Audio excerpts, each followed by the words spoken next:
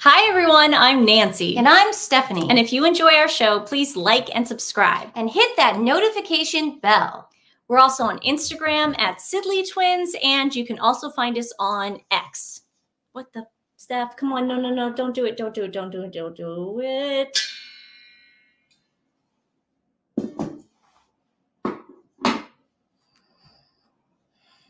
Did you say Twitter X? I did. Sometimes things just fall into our lap and they just land there and you wonder, how did this happen? I mean, we couldn't have asked for a better subject to talk about, because not only are we well versed in this subject, but this is sort of on the lines that we've been talking about all week. Tom Bauer predicts that the bullying claims and that bullying report that they did on Meghan is going to slowly start coming out, because Samantha Cohen mentioned it a little bit.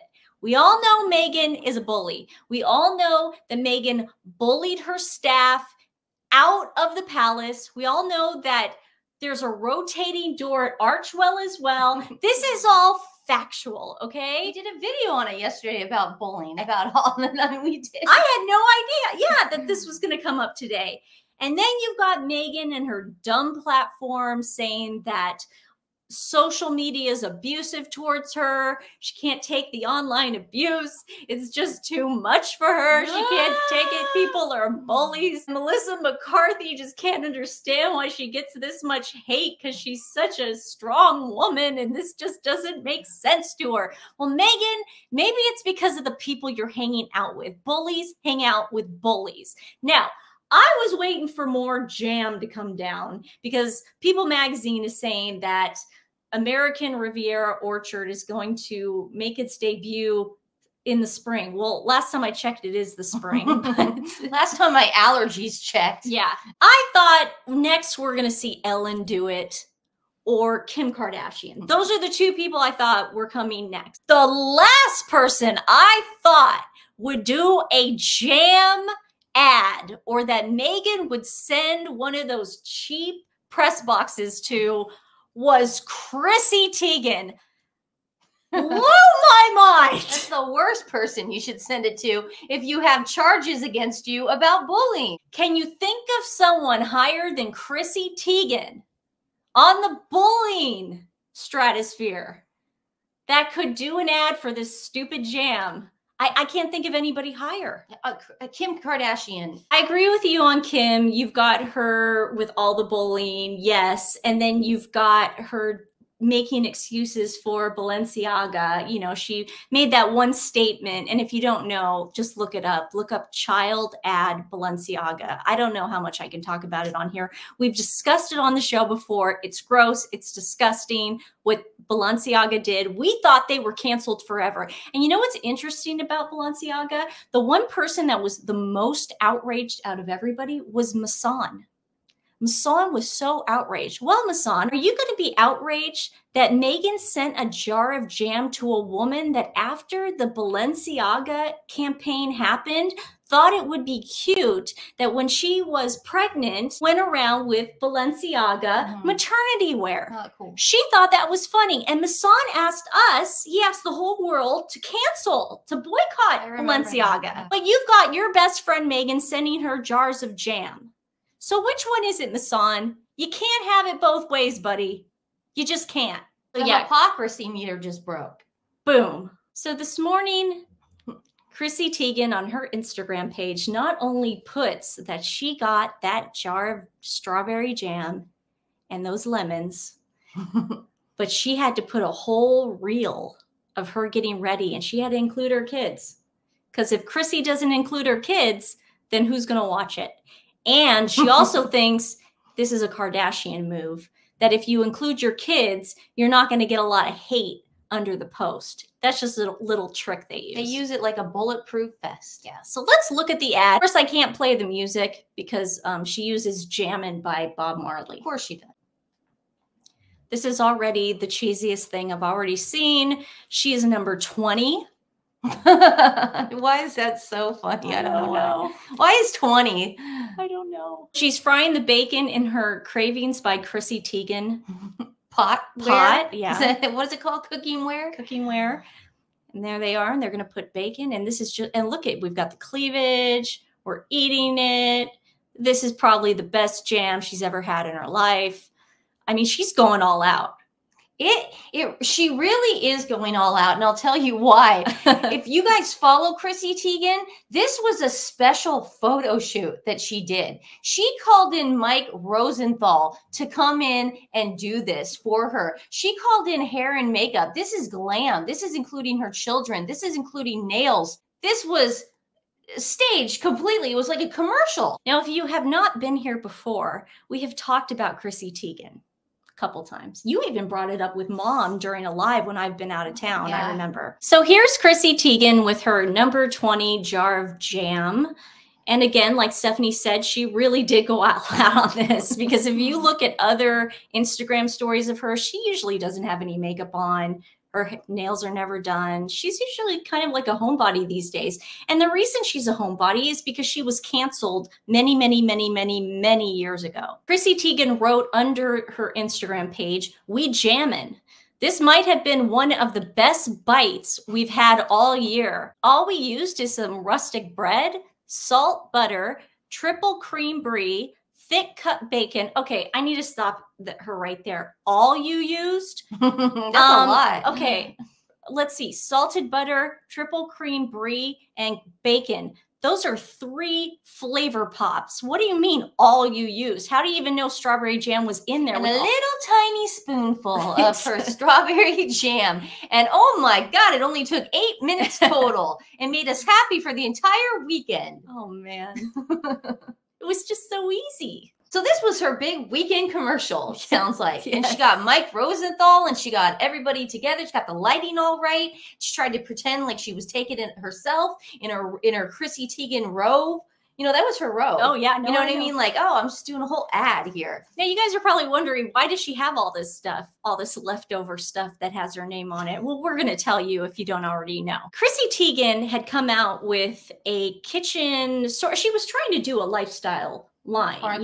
Martha Stewart called it Cravings by Chrissy Teigen. And all the major retail stores had it, like Macy's and Target. It was kind of a big deal. And people were getting excited about it because Chrissy Teigen had sort of been under the radar, where we just saw her as a mother and a stay-at-home wife to John. Everybody loved John Legend. What's not to love about sweet little John Legend? He's there playing the piano, like he's innocent, like there's nothing going on here. So nobody really thought of anything. But then Chrissy had made a comment about her being bullied. Somebody had bullied her about something on Twitter, something really stupid. And instead of just letting it go and just thinking it was an online troll, Chrissy had to make a big deal about it and act like a victim. Well, that was the mistake that blew her entire empire up. Courtney Stodham, who was relentlessly bullied by Chrissy years before that, when she was a teenager. Not Chrissy, Courtney. Courtney was a teenager. Chrissy was pushing 30. Courtney did not grow up in a very good situation, so her mom was really stupid. She let her get married to an actor. I just remember him as the actor from Lost. And Courtney was a minor. And she also let her get a bunch of plastic surgery. It was a mess. I don't want to get into it because all this happened when she was a minor. It's a really sad story. And Chrissy, instead of being an adult, and let's say Courtney wasn't a minor, how about just not bullying people in general for no reason? Courtney wasn't doing anything to Chrissy. All Courtney was doing was making headlines, which her mom and her then husband were the ones trying to exploit her. They were exploiting this poor girl. So Chrissy instead takes it out on Courtney, bullies her to the point where she thinks she should off herself. I am shocked when I read these text messages, because if anybody other than Chrissy Teigen had done these tweets, they would have gotten their account suspended. I know. I agree. Guys, it's shocking. You haven't seen it already. These are just a few. Can you guess which animal cleans itself with its own urine? Ew, gross. Courtney Stodham on Backdoor Teen Mom. Now, calling any minor backdoor in general, that means something, guys, that's not appropriate to say about a minor at all. And this is 2013. Shame on you, Chrissy. Saying Courtney Stodham's Facebook page got shut down for being too sexy is like saying the schmazzies were just meanies, as in not quite. And then these are just some other ones, guys. I'm going to put it up here. If you really want to read them, you can. You can pause it right now. I'm not going to read these. I don't feel comfortable reading it because, again, this was about a minor. CHRISSY also made very suggestive tweets. I don't know if I can read these. Towards children? Towards little children. Oh, okay, okay. When I reread these this morning, getting ready for the show, I couldn't believe what I was reading again. I had read these already, and I'm still in total shock that she wrote these. But she admits to writing them. Twitter, shame on you for not taking it down and suspending her account. But again, if you want to pause and read, she's alluding to Epstein in all these things. I don't know if she's trying to be funny or what, but none of this crap is funny. She actually says the P word. Do you see that? She actually spells out the P word. Yeah. And they let that stay on Twitter. With the toddlers and tiara reference. That's, wow. And this is the girl that Meghan sent a jar of jam to, hoping she would put it on her Instagram page. Masan, are you paying attention to this? Because this really bugged you, buddy. And Masan, this is not Photoshop. These are actual Twitter comments, tweets, X's, whatever you want to call them. This is just part of an article that said, although there is currently no proof that she is in any way connected to Jeffrey Epstein, people are still rightfully shocked at some of the tweets CHRISSY Teigen has previously posted. And of course, she's making allusions to Pizzagate. I'm not going to read this. I can pause and read. Anthony Weiner, back then, he was a congressman in New York. And he had a problem sending pictures to underage girls. I don't know what possessed her to write this. Again, I don't feel comfortable reading this. Do you feel comfortable? No, I don't feel comfortable putting this up. I remember doing a whole expose on this on my Instagram years ago. So yeah, if again, you guys seeing this for the first time, yeah, prepare to be shocked. Masan, I hope you're reading this. I'm bored. Really want to watch kids. I don't feel comfortable saying that. Wow. It's just disgusting. Gosh. She's disgusting. You guys are more than welcome to pause and read. And this is you can Google them. You can do whatever you want. I personally am not going to read this on the show. So this is CHRISSY Teigen. She relentlessly bullied a minor to the point where Courtney admitted years later that she wanted to take her own life because of CHRISSY Teigen. CHRISSY Teigen does some dumb half-ass apology through her team. Yes. She doesn't even do it from herself. She does it like, it was years ago, you know. She says she was young. She goes, I was young and dumb. No, CHRISSY, we're the same age. No. I can say I was young and dumb. Stephanie was young and dumb. And yeah, we were young and dumb in our 20s and we did a lot of stupid things. Yes. However, you cannot go back 10 years and find any tweets like that at all. Yeah, she was trying to weasel her way out of It's the same thing with the Alexei Navalny thing when people were coming out and saying, well, you know, he had different politics back then. Hey, you get older, your politics change. Some people get more liberal. Some people get more conservative. That's fine. But guess what? 10 years ago, you can't find one video of us calling Muslims cockroaches. You just can't. So this whole I was young and dumb thing, no, I'm tired of hearing that. It doesn't stand, okay? Because there are a lot of people that are young and dumb. Just doesn't work.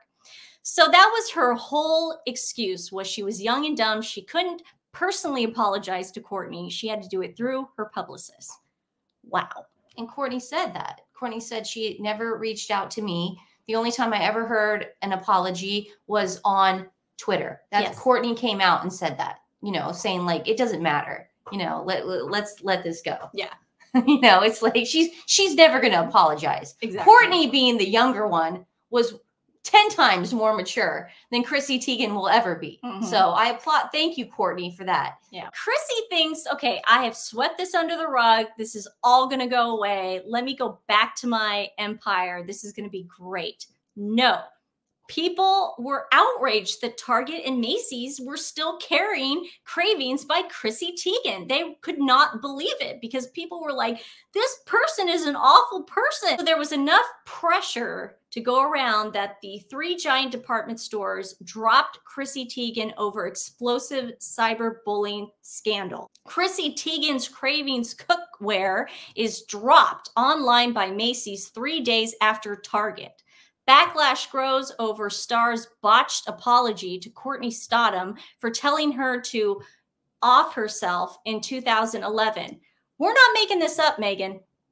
And you know this, okay? You were into pop culture just like us back then. You were trying to do an influencer, TIG, whatever. Don't act like you didn't know about Chrissy Teigen, okay? This was the biggest story back then. She's going to come out and go, I had to Google Chrissy Teigen. I didn't even know who Chrissy Teigen was. I mean, it got so bad that people were like linking Harvey Weinstein to Chrissy Teigen. They were taking every picture that they could find. I mean, it got really bad for Chrissy Teigen. You know, at some point she accepted the L and she just was like done. She's like, look, I get it. I get it. There's nothing I can do. Thank God my husband is a millionaire. Thank God that he can provide for me and my kids because I am a big fat loser and I'm a big fat bully. And that's never going to go away, ladies and gentlemen. Yeah. I mean, she even deleted 60,000 tweets. Now, what the heck did she write 60,000 times to have to go in there and have her poor assistant do that?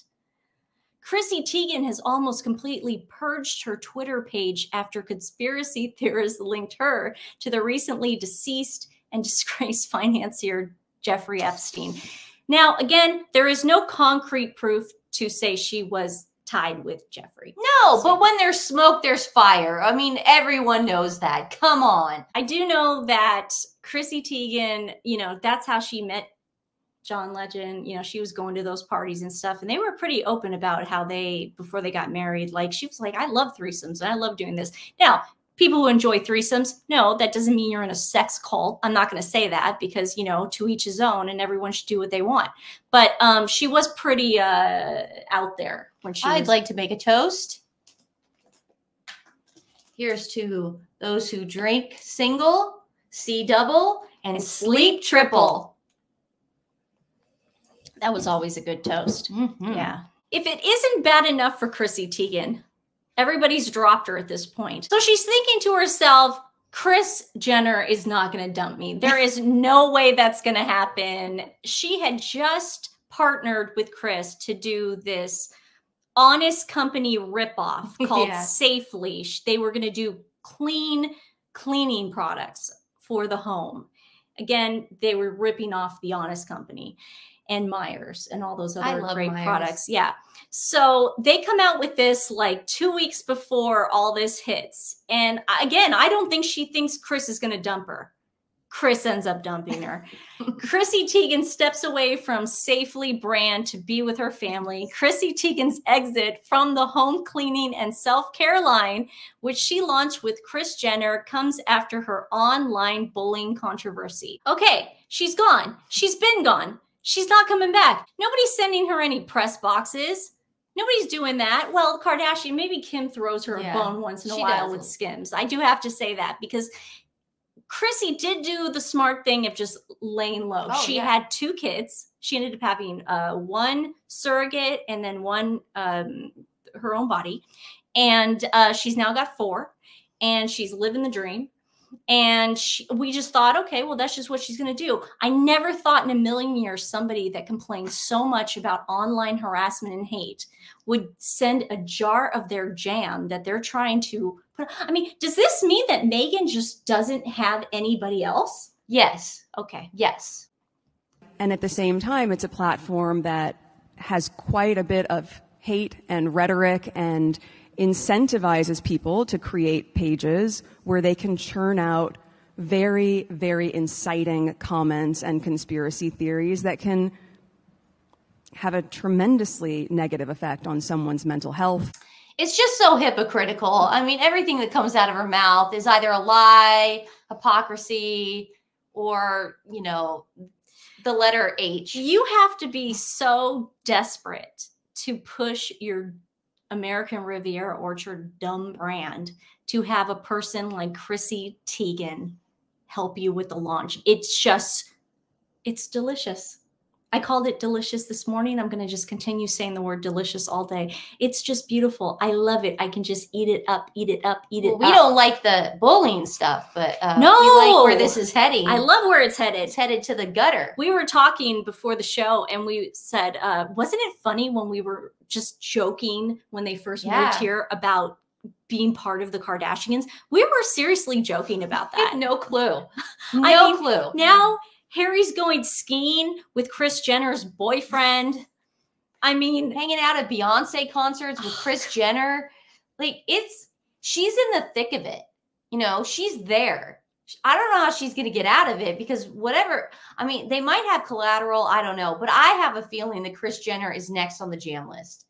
Or Kim, or Ellen. Because it is sitting there.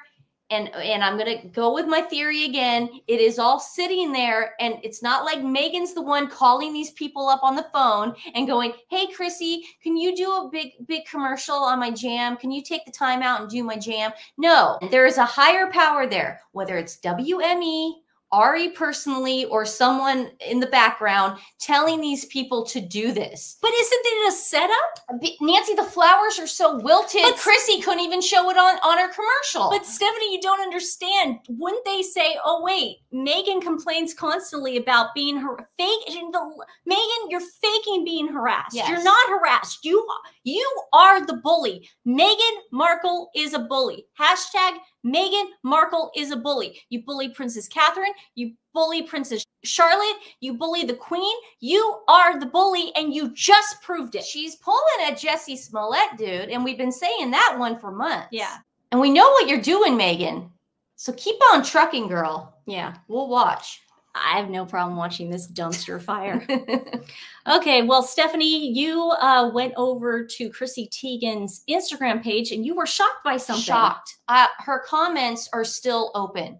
She has not disabled her comments and she has not limited her comments. Now, we are not telling you to go bully CHRISSY Teigen, but I thought it would be funny if everybody put this up underneath her little Scam Jam commercial, lemon rat, lemon rat, lemon rat, lemon rat. I thought that was funny. Instead of saying anything. Now, we're not telling you guys to go on there, even though her comments are still on. We just thought that the emojis would make more sense at this point to get our point across, like the Swifties did with the snakes. Just, you know, it's cleaner, it's less messy. And that way, Meghan really can't come back and say we said anything, right? Yeah. Yeah. Lemon rat is a delicacy in some areas of the world. What you made me do. Look what you made me do. Look what you made me do. Look, just love that. Is that a Taylor Swift song? Yeah. Oh, okay. I heard that on the radio. It's a great song. Today, guys, we're going to do something a little different. We've actually done GoFundMes before on the show instead of an animal rescue. It always breaks my heart when people cannot afford basic surgeries for their animals. It just kills me because we've gone through it so much with our dogs and cats and stuff. And just imagining not being able to have that money and take care of them would kill me. So I always look for these GoFundMes. This is actually a friend of a friend. So I can vouch for it. Stephanie can vouch for it. Little Squishy needs dental surgery. It's really bugging his sweet little mouth. And I can only imagine because dental pain is really hard on dogs. So it's hard on humans. Yeah. So I'm going to put Laura's GoFundMe in the description below. Please go check it out if you can. I know that she has more than 1,000 now. She's pretty close to her goal. So even if everybody watching this gave her like, I don't know, $1, $2, $3, I think she would make it by the end of the day. Share it. Or share it, you know, even if you can't give her some love, just share it. It would really mean the world to us. Thanks for watching. This was a fun one. I always like ones like these. I feel like we should start a series on bullies. Like who's queen of the bullies? You know, it's like just start a whole series on that and see where it goes. Because you know Meghan is like almost collecting these bullies. She's collecting them for her own little tribe. Tribe, wine mom, tribe. You know, You guys, one of this those. is the worst PR move I have seen. Yeah. Since I don't know. Since Balenciaga. This is the worst one since Balenciaga. Yeah, I'm gonna go out. I'm just gonna say it. Yeah. For me personally, Balenciaga was bad, dude. But now we're getting to this one, and this one is just as bad. Because Balenciaga was so bad that their excuse was, we didn't know those pieces of paper had that court case on there, or we didn't know the photographer was going to do that. That was Balenciaga's excuse. And then Kim's excuse for going back to the brand was they apologized. Yeah, it's like, this is so much so yeah, that's pretty good, Balenciaga. Hassan, are you watching this? I hope you're watching this, buddy, because we know this bothers you so much. Meghan, you are queen of the bullies. I think we crown you. Here's your crown, queen of the harpies. Your Majesty. Here's your crown, your majesty. All right, guys, we love you. We will see you soon. Bye, guys. Bye.